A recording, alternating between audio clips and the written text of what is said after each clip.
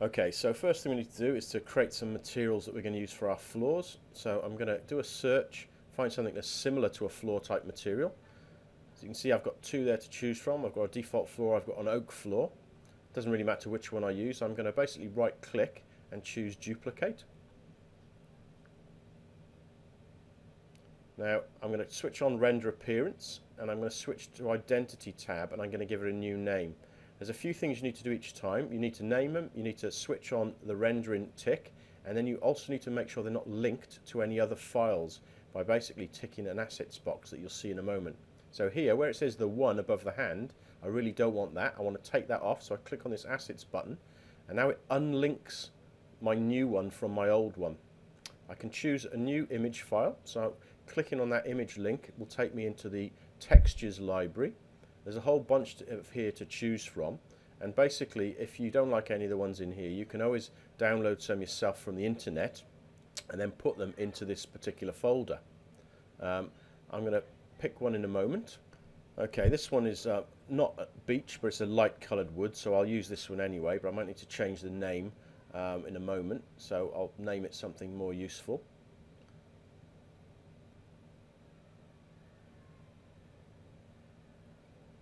Okay, white oak. I think it was actually white ash, but never mind, it's close enough. I'm going to take the stain off, I don't need it stained, and I'm going to switch it to flooring. Now you can change any of these things around later if you need to, if you can come back in and see what they look like, but make sure user appearance is switched on, and you can... Okay, I'm going to go to another one, I'm going to duplicate. You see I've made one which has got a red carpet. I'm going to switch this to a black and white tile, so all I'm doing is renaming a few things. Again, I'm going to get rid of that, put a 0 there by clicking the asset, make sure I've got render appearance ticked, and make sure I've got the right name, so I need to change that from red carpet, which I did off camera a moment ago, and call this from black and white tile. Now you'll see I've actually made a mistake here. I didn't take the share off the red carpet one, so it's actually defaulted that. It's linked them together, which was good to actually see. See the 4 on there? Now I'm going to get rid of that, set it back to 0, which again means this is a unique thing on its own. It's not linked to anything else. Anywhere where you see those numbers, it's not a good thing. You've got to click on and try and get rid of them. This looks like a good colour, so I'll use this darker one, and I just need to make sure I've got all the names and everything done correctly here. Again, take off anything where there's a 1 or a 4. Everything needs to be a 0 to make sure each of these floor types are unique. They're individual, they're not linked to any other ones. Give it a suitable name. Make sure render's on, click apply. So now you can see I've got 1, 2, 3, I've got 4 different types of floor. Click OK.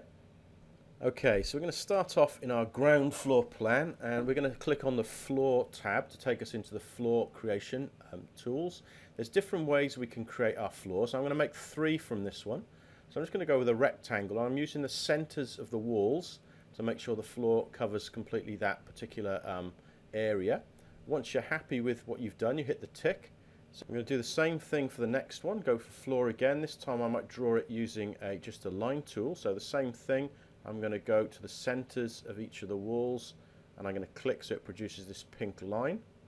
Now this tool's more useful when you've got rooms that are more irregular shaped. I could have just used the rectangle again, but I'm going to just show you another tool. Hit the tick again. That's my second one done.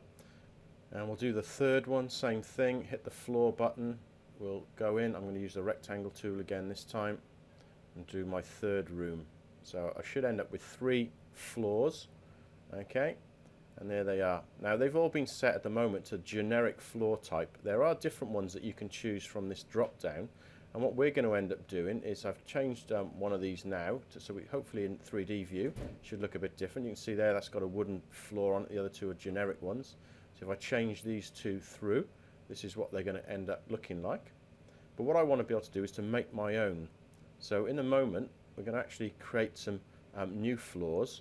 So I'm going to select one.